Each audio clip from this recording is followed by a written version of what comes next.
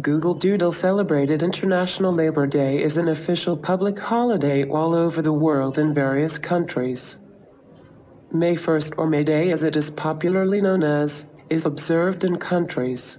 May Day has different origin stories in different countries. However, the common theme in all countries is the labor class taking a stand against the exploitation they were subjected to.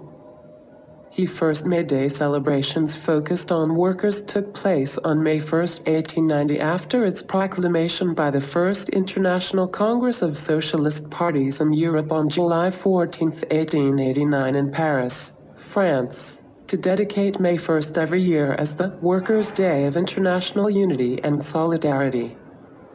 The date was chosen due to events on the other side of the Atlantic.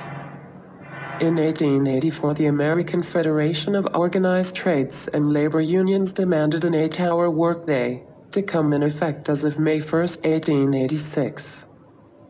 This resulted in the general strike in the Haymarket in Chicago riot of 1886, but eventually also in the official sanction of the 8-hour workday. May 1st is celebrated as May Day in most countries around the world. In the United Kingdom and Ireland,